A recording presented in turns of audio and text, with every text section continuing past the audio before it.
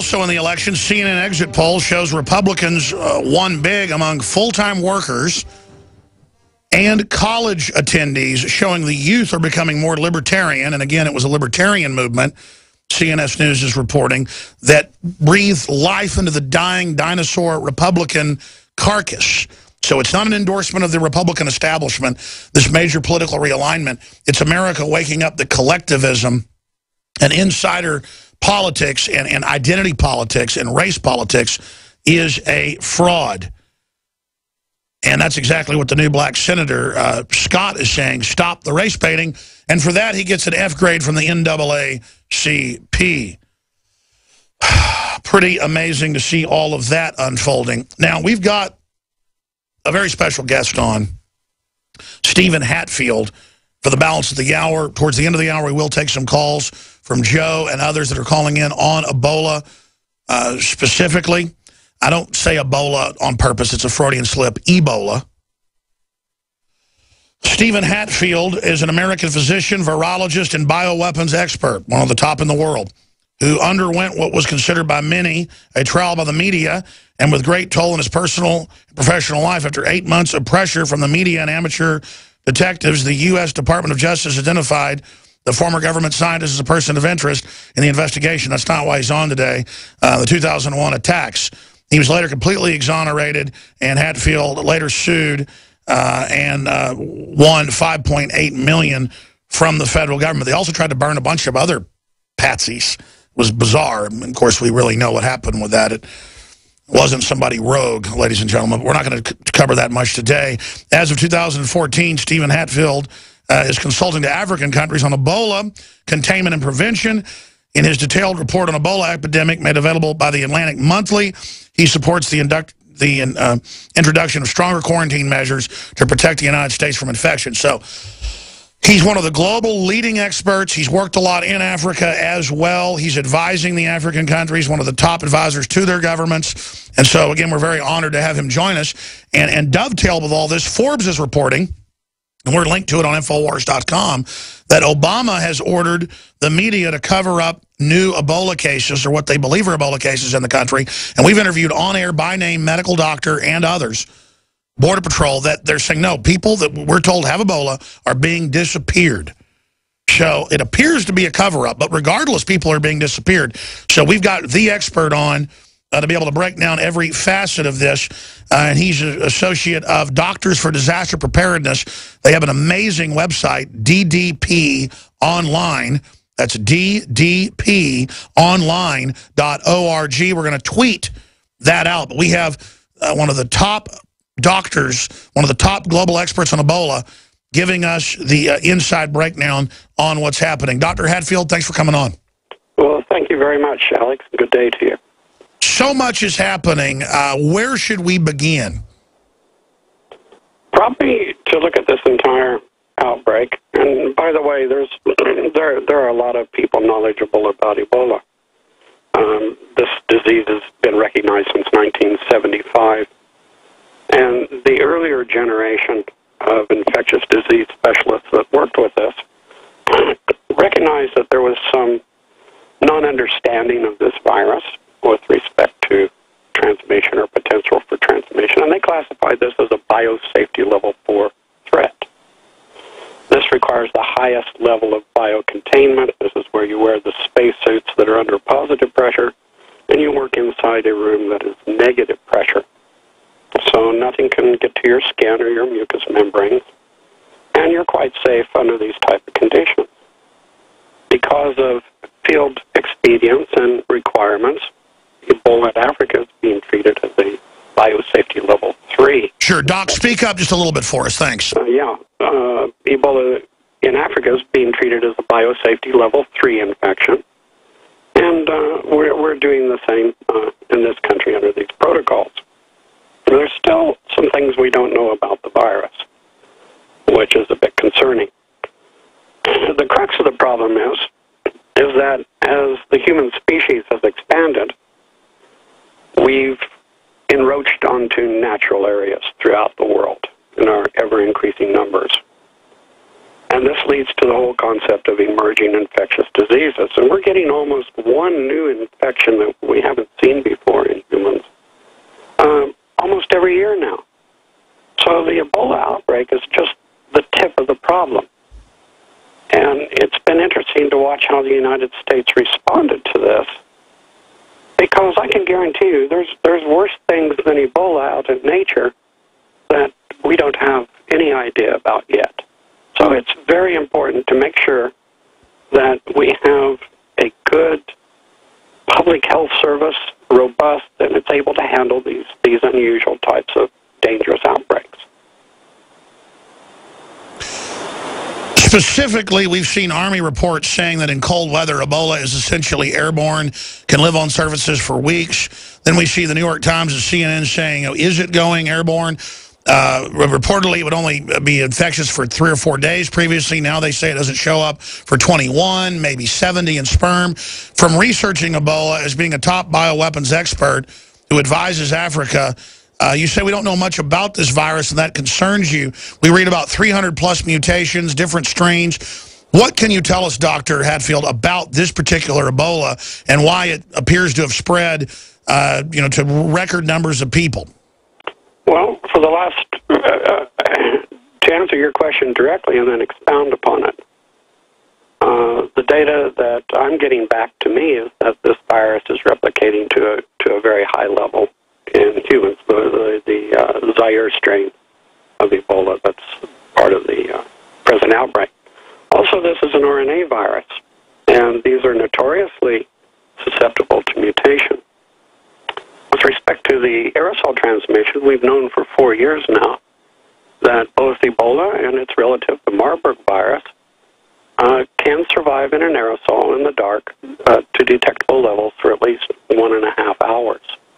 That is, if it's not in direct sunlight. Aerosols are generated by a variety of things: coughing, sneezing, invasive medical procedures, vomiting, diarrhea, flushing a toilet, a lot of common laboratory equipment that's used in a medical laboratory. These are capable of producing aerosol droplets in different size ranges. In traditional outbreaks of Ebola in Africa, airborne transmission has not been an overwhelming feature. It's been person-to-person contact or contact with contaminated fluids. When we're in the United States and an ambulance crew is trying to transport a patient with an unknown fever to a hospital, it's very common to generate aerosols and vomit and this type of thing. And my concern is patients that don't realize they have this disease, or EMS responders that don't realize they have this, and then secondary transmission to the healthcare workers. Well, Dr. Stephen Hatfill is our guest, one of the top bioweapons experts out there, and he's advising African countries on what's going on. We see some UN models saying 1.4 million by January that could contract it. I know you've called for stricter controls. I follow the news, but I'm not an expert like you, but I do interview the experts, Doctor. Previously, they would put people on ships or make them get out of the hot zone in Africa for 21 days before they brought them in. They wouldn't stick Ebola patients, like you said, with level 4 inside hospitals, level 2 or 3. Why are they not doing the default things they did previously, A? B, why are they lying to people and saying there's no threat, it'll spread over here? Or am I wrong about that? What do you think, pulling back from this as a scientist, just as an American citizen, as a family man, things don't seem right here? What's really going on? I don't know. It seems politics are driving things. Now, this epidemic in Africa is, I don't think we're going to see these catastrophic predictions over there. Good. We have a very good infrastructure here. I mean, you can't imagine the conditions in Africa in some places. So the ability to control this thing here, I think, is very, very good. This isn't the one to panic about. But it does portray some disturbing questions. We've spent $120 billion on biological defense and emerging diseases over the last 2 decades. And we can't see seem to handle one case of Ebola. Flu is probably our really biggest worry, an avian hybrid flu. And for this, the United States spent some $47 million in supplemental funding to the Department of Health and Human Services. In a recent GAO investigation, it's essentially this money was wasted. DHS spent about $9.5 million on protective equipment since 2006, and $6.7 for antiviral drugs, which, by the way, don't work. And our stockpile of Tamiflu and the other drug is expired. There's been no controls to monitor. There was no rationality to this purchasing. They bought about 5,000 bottles of hand sanitizer. 84% of this is expired. So basically a giant boondoggle. Yeah, essentially. Stay there. Dr. Stephen Hatfill is our guest, MD, one of the top bioweapons experts out there. When I come back, I want to ask him then if he talks about an airborne avian flu that's airborne to humans, that being the big threat. What are the big threats? Mousepox. He talks about all these new emerging diseases. Let's discuss that, because what this shows us is when something really bad shows up, they're just going to leave the borders wide open. And why? This winter, next to water and food, you need a safe, storable fuel supply for your preparedness needs. Spare fuel is the answer. Unlike gasoline, spare fuel can be safely stored with your other supplies for many years and works in any gas-powered vehicle or backup generator. With the bitterly cold temperatures predicted for this winter, now is the best time to stock up on spare fuel. So, go to GetSpareFuel.com. That's GetSpareFuel.com. GetSpareFuel.com. In today's unstable environment, self-protection is critical. Civil unrest, riots, looting, it's happening now right here in the United States, and your rights are at risk. If passed, H.R. 5344 would ban Level 3 and above body armor. Katie Armor is standing up for you. We offer the most affordable Level 3 body armor on the market. Katie Level 3 armor withstands pistol and rifle hits up to 7.62 NATO. Get yours at katiearmor.com. That's CATI armor.com. Katie Armor, come and take it. On September 30th, 2014, the first confirmed case of Ebola appeared in the U.S. This, combined with several other unidentified viruses, have some of our customers at 30dayfoodsupply.com concerned about the safety of our domestic food supply, resulting in a surge of our $99 90-serving kits. While we at 30dayfoodsupply.com have no expertise in epidemiology, we are aggressively purchasing raw materials that are currently in stock, and we intend to continue to sell our 30-day non-GMO emergency food supply for only $99 as long as we can. Oregon Trail Foods and 30dayfoodsupply.com keep prices low by buying directly from the producers in Oregon and then pass the savings on to you. Call 541-229-0010 and purchase our 30-day, 90-day serving emergency food supplies for only $99, and $10 ships your entire order to the lower 48. Visit our website at 30dayfoodsupply.com or call 541-229-0010. 541-229-0010. What good is a Big Berkey water filter? We get that question a lot here at BigBerkeyWaterFilters.com. And in a word, the answer is protection. Protection from water main breaks, E. coli contamination, environmental chemical spills, pesticide runoff, chlorine taste and smell, and all forms of fluoride. Plus, Big Berkey water filters are the original gravity water filter system and most trusted on the market for a reason. Tested by multiple independent NSF EPA certified labs, they are the gold standard in water purification. At only 1.7 cents a gallon, a single set of filters can last for 5 to 10 years. That means big savings. Big Berkey, the one that's powerful enough to purify stagnant pond water. Get a Big Berkey today at BigBerkeyWaterFilters.com. GCN listeners receive 5% off all ceramic filter systems. Visit our website or call 1-877-99-BERKEY. That's 877-99-BERKEY. Big Berkey Water Filters, for the love of clean water. Hi, folks. Alex Jones here with some important information. I want to tell you about Matt Redhawk and his team of patriots over at My Patriot Supply. Several years ago, Matt was sitting in his two-bedroom apartment, frustrated with the direction this country was headed and the charlatans willing to sell us out for a quick buck. Deciding to take action, a company run by patriots for patriots was born. My Patriot Supply has never taken a loan or accepted outside funding. They now operate 2 distribution facilities and employ over 50 hardworking American men and women. It is rare to find companies who practice what they preach. And that's why I stock my pantry with high-quality storable foods from My Patriot Supply. Go to mypatriotsupply.com/Alex today for special offers on emergency food storage, or call their preparedness specialist at 866-229-0927. That's 866-229-0927. Do business with someone who shares your values. mypatriotsupply.com/Alex.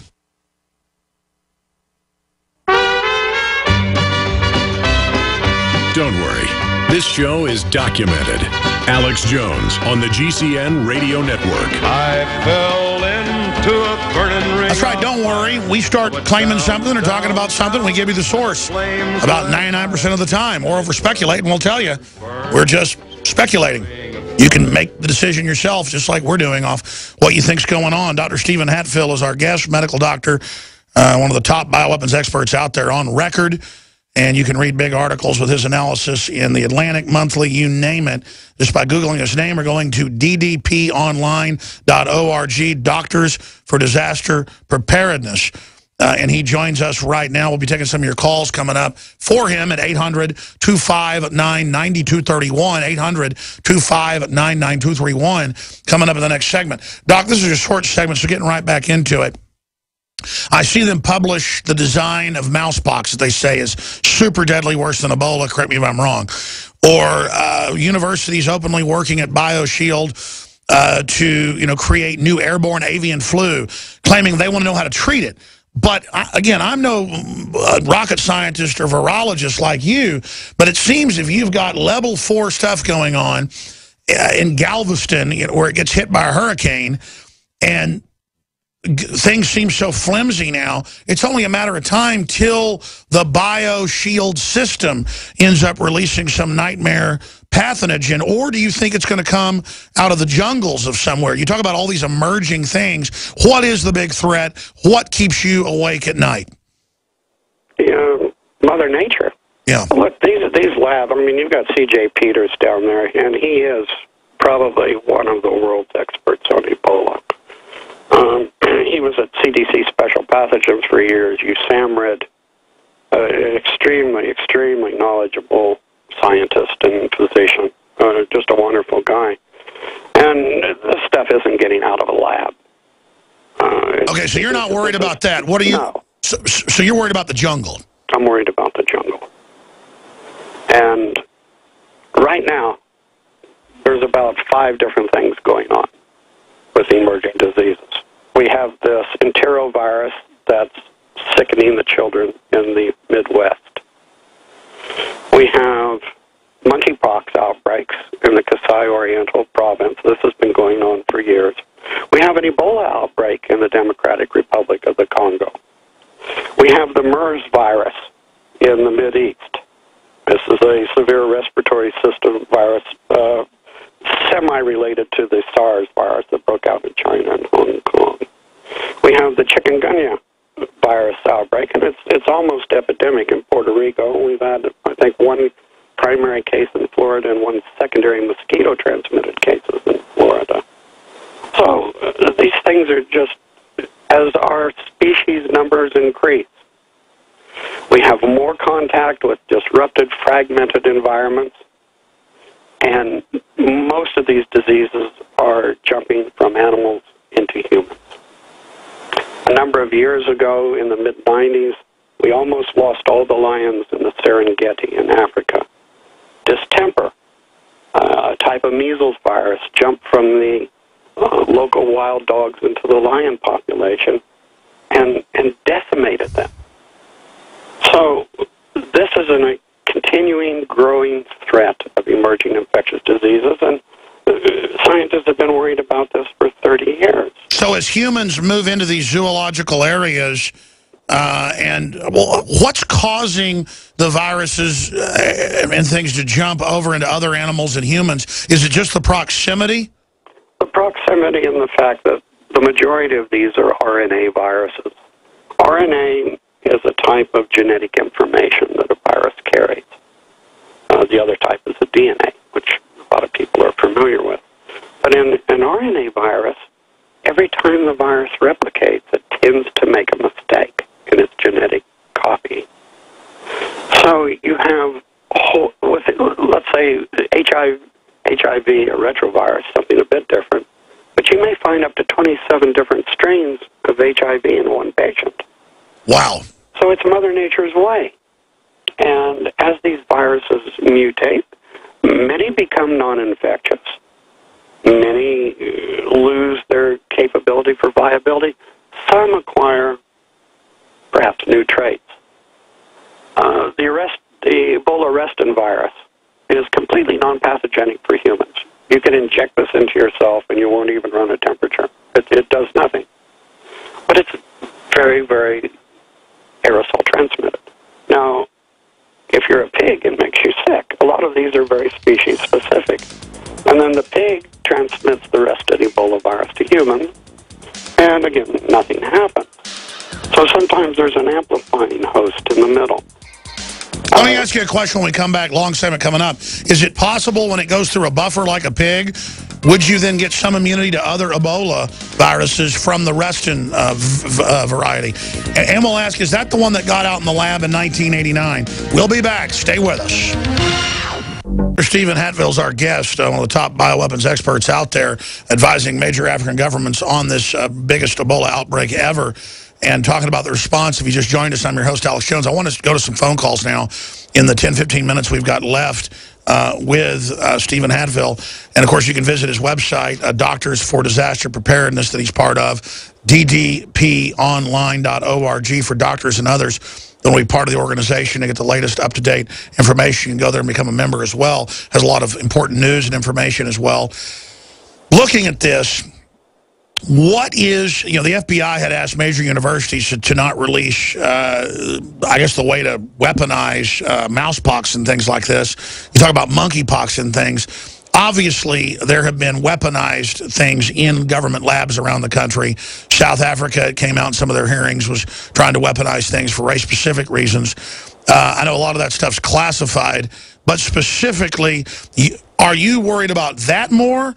In the Russians and the Cold War with weaponized anthrax, or are you worried more about what's coming out of the jungle merging with something? I mean, could we see something that makes airborne Ebola look tame, a 12 monkey scenario? Yeah, I just want to finish the answer to my skin shedding. Yes. We don't know when during infection this occurs. The things that were looked at were late, almost terminal cases. But we don't have data on when skin shedding occurs, and if you're infected through the skin, the virus would be replicating there. So, I mean, what I'm trying to say is there's still some uncertainties here. So when we develop first responder guidelines, we always need to err on the side of caution. I get it. So we need to tell the firemen, the police, the medical workers, as you wrote in the Atlantic, that they could get it by brushing up against somebody. What I can say is this.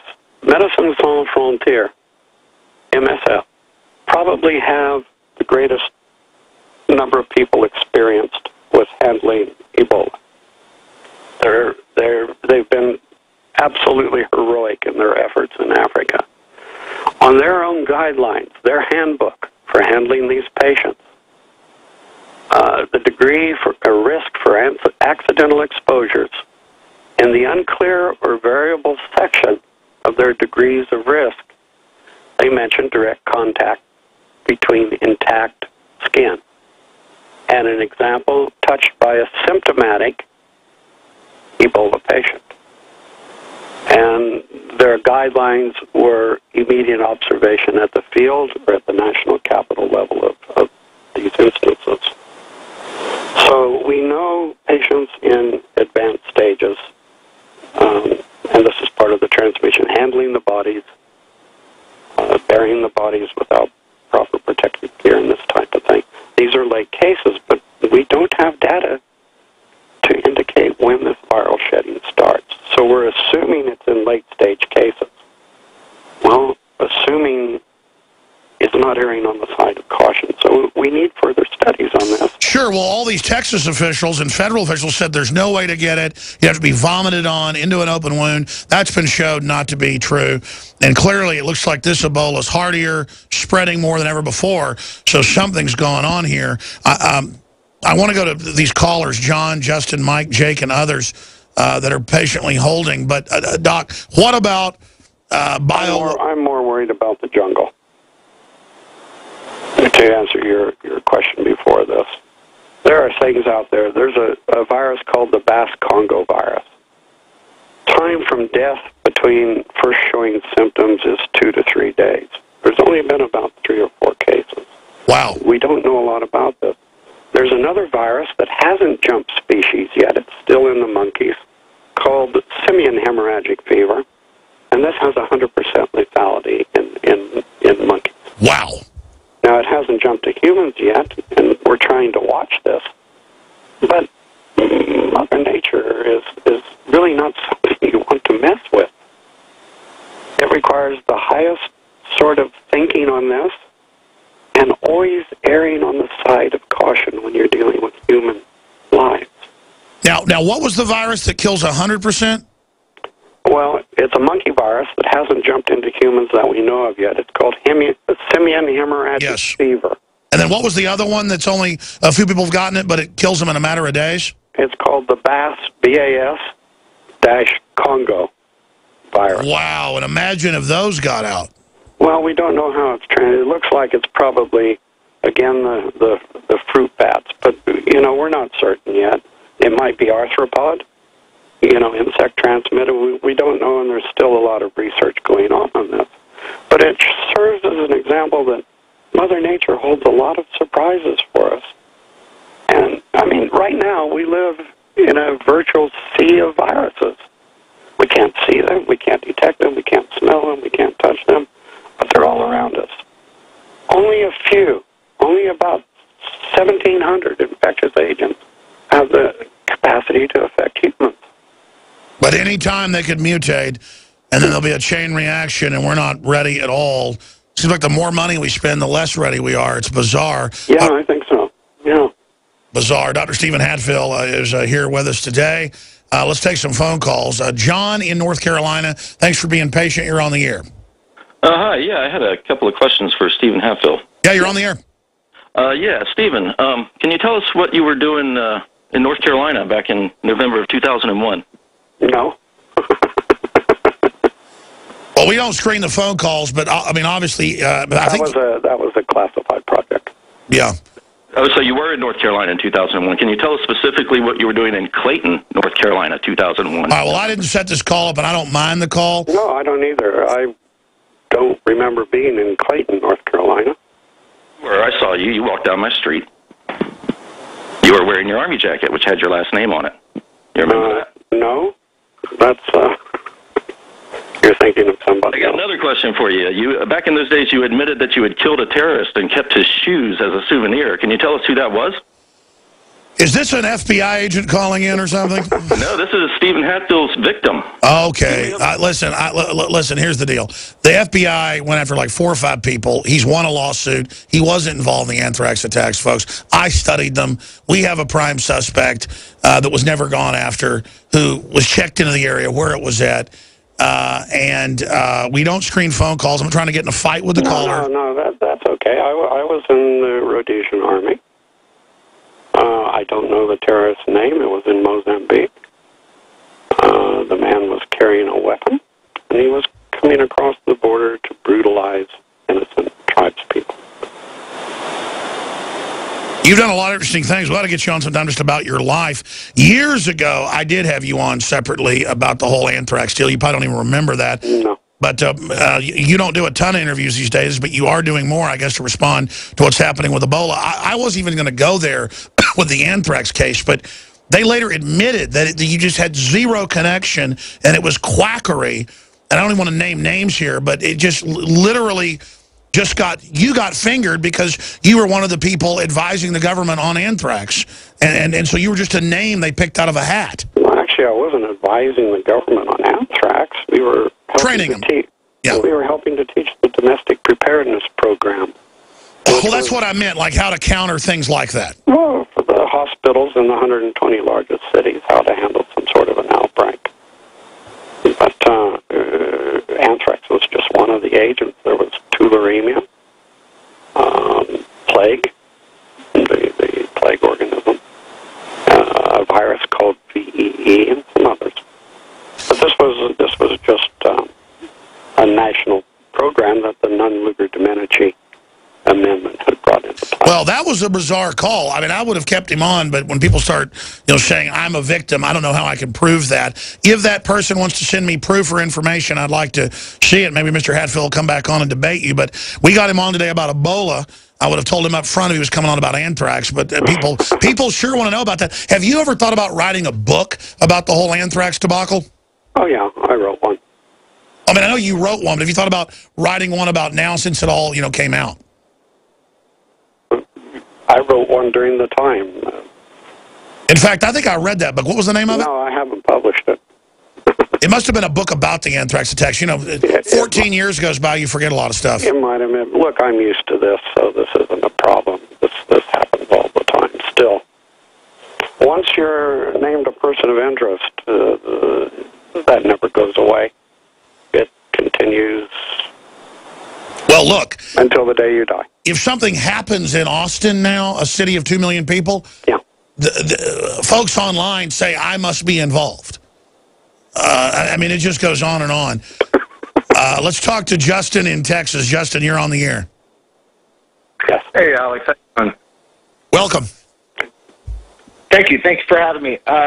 Shout out and props to all the guys on your staff. Everybody's doing an excellent job. Thank you, brother. And we miss you here in Corpus Christi. It's been a while. So I'd just like to touch base on something. I'm in my 30s, and I can tell that there's a lot of people in the same age bracket that have concerns and like what they're able to do and what they can't do and what they can get away with and the legalities of this. And right now, I read an article recently about Operation American Freedom. It might be a spinoff of the Operation American Spring, if you remember that. Sure, that's specifically on how to get politically active. Do you have a question for our guest?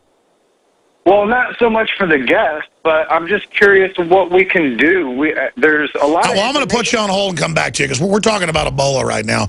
Let's go ahead and talk to Mike in Wyoming. Mike, you're on the air.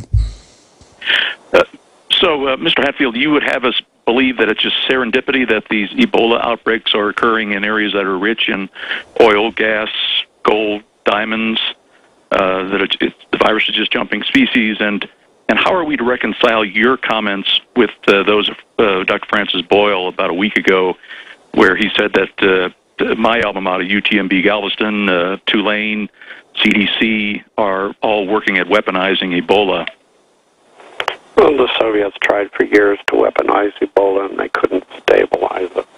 What they did do was they managed to weaponize one of its relatives called the Marburg virus, which they made quite a bit of.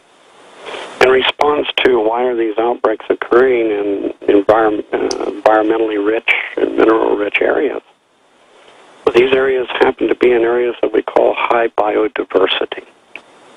And there's about 12 biomes scattered throughout the world. And if you look at the number of conflicts, wars that have occurred, about 80% of these since 1953 have occurred in these stressed high biodiversity areas. And when you stress these biodiversity areas, i.e. fragment the jungle, have human encroachment to the edge of the jungle, destroy natural food sources, this type of thing for the animals, this is where you start to see these viruses jump out. Sure. One argument is that South Africa was trying to develop weaponized airborne Ebola and other things. We've played some of those clips here from the news. And I think what Mike's getting into here is we've had a lot of experts on pointing out that the U.S. is using this outbreak as a cover to send in AFRICOM to take over the resources. The Chinese are sending thousands of people. No, no, I don't put anything above Chinese. But the United States, and it's a humanitarian thing. These soldiers that are going over are from a transport battalion. They're going over very bravely. I don't know what level of training they receive for self-protection against the virus, but they're going over there very bravely because their country asked them to participate. Well, it is true that I think they've got 5 hours training, so they're certainly not combat groups, but folks are looking at that. I know you've got to go. If you can do 5 more minutes with us, I want to come back and talk about the organization that you're part of, ddponline.org. That's a great question, caller. This is GCN, the Genesis Communications Radio Network. General, what do you think about the FBI saying that there's a terror alert on Monday about a potential Fort Hood situation? The police are shoving people, shoving Alex, shoving the crowd. Here we go, folks. I'm being assaulted. Whether it's the radio show, the news websites, documentary films, or the nightly news, InfoWars is the tip of the spear. Is this another false flag stage attack to take our civil liberties and put more homeland security while sticking their hands down on the pants on the streets? It's up to us to set brush fires in the minds of men and women everywhere. And that's what PrisonPlanet.tv is designed to do. You watch, the Assad regime is going to be blamed or accused of using chemical weapons against the so-called rebels. What we see now is a war against reality. It's a war against the truth. It's more vital than ever that supporters of freedom become members of PrisonPlanet.tv and share their membership with up to 11 friends and family. Visit InfoWarsNews.com today. Become a member, share your membership, and help take the InfoWar to the next level. You're listening to The Alex Jones Show.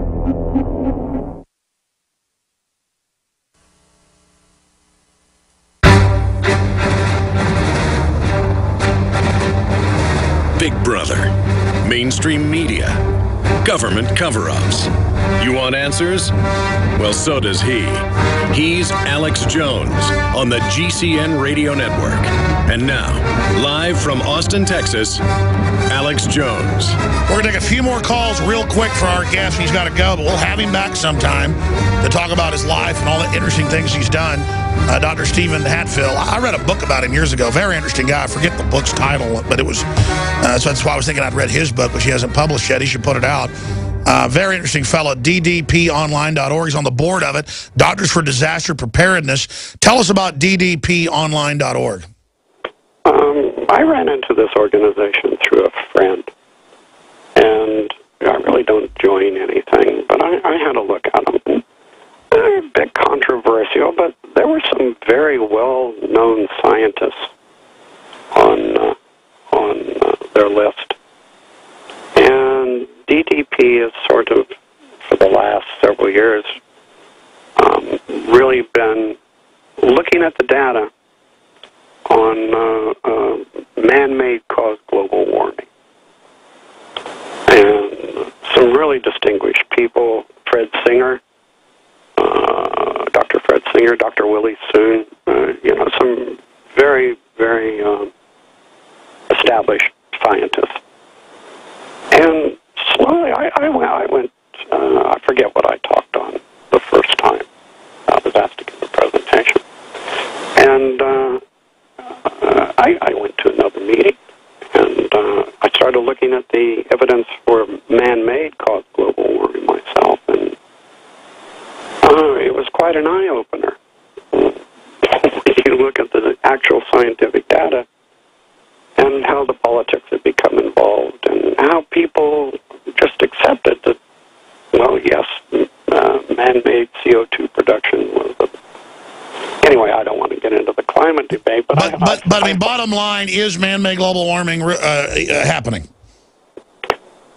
Well, the guy that started the Weather Channel, a very distinguished meteorologist, says it's not due to man. Of course, it's pure. It's the sun, and if we didn't have carbon dioxide, we'd all be dead. We're having some great variabilities and unexpected things in our solar cycle with the amount of energy the sun. Yeah, it's the sun. It's the sun. Yeah. No matter what the UN says. I'm not a top virologist, but I know it's the sun. I'm not either, and I don't want to get into that, but I enjoyed the fact that scientists were challenging government statements based on the science. And I thought, wow, this is something I'd like to So it's a great organization. Scientists and others should get involved with it. Let's take one final call quickly. Denise in Texas. I'll get to others after he goes. Denise, real quick question for Dr. Hatfill. Yes, sir. What can I do to help? If I call the senator, what can I tell the senator to help? Well, go ahead, well, I mean, doctors and people say we should have more of a quarantine, right, Doc? Well, that's my opinion. There's going to be a Senate hearing, I think on the November 11th, where they're pulling in, and don't lay everything at the feet of the poor CDC director. He inherited a lot of this. There's going to be some people that are head of bureaucracies being called up to the Hill to answer questions from your elected representatives. So if you had a particular question or something you want to, by all means, how it works in this country is you contact your elected representative and tell them you have a question they would like to be asked during that hearing, and cross your fingers and see if they ask it. Well, Doc, I know this. There's clearly an attempt to shut down Ebola news and to cover it up. That's why we're watching it so closely. Thank you so much for the time. And that's Doctors for Disaster Preparedness, ddponline.org. Dr. Stephen Hatfill, thank you so much. I hope you'll come back on sometime to talk about that book you haven't published and your what you've done in your life. It's pretty interesting. If I manage to stay alive in Africa, I will. Oh, so you're about to go to Africa? Yeah. Oh, wow. Well, let us talk to you when you come back. All right. We'll think about that. All right. Thank you very much. Okay, sir. Bye. There he goes. All right. We're going to come back, get to other calls. You had questions, but you can speak to Ebola. Then we'll open it back up on election news. And we're just giving you different perspectives on Ebola from different well-known experts, okay? We'll be right back. Stay with us.